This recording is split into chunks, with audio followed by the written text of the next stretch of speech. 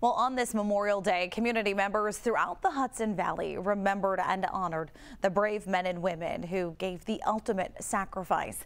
Parades and celebrations were held all day long. News 12's Nikita Ramos brings us to one in Yonkers.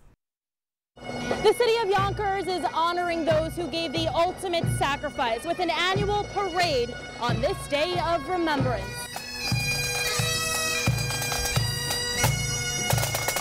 In somber solidarity, hundreds hold the weight of Memorial Day. To me, it's a special day because of what I went through and I seen. From veterans all around. The ultimate sacrifices our service members gave, losing their lives in conflict for our nation. And to the onlookers, it's a prominent reminder. We're very important for the citizenry to remember this day and to do something special. We come out and show our appreciation for the veterans who risked their lives for our freedom. A solemn ceremony. And of course, Teddy McCarthy.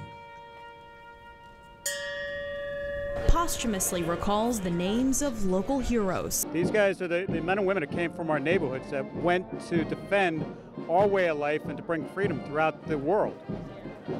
Remember their names. It's a day to remember those we'll never forget. We're in Yonkers. Nikita Ramos, News 12.